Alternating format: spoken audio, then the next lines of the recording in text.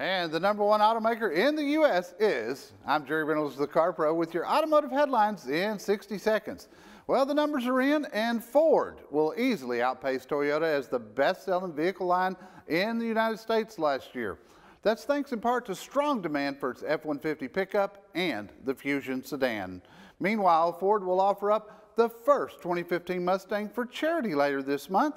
And since it hadn't been built yet, the winning bidder can even pick the color and equipment. Proceeds will benefit the Juvenile Diabetes Research Foundation.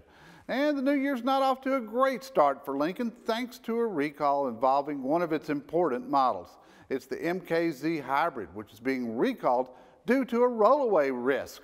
A glitch can cause the car to shift out of park without the brake pedal on, which could cause a crash. Have a safe and happy new year. I'm Jerry Reynolds, the Car Pro.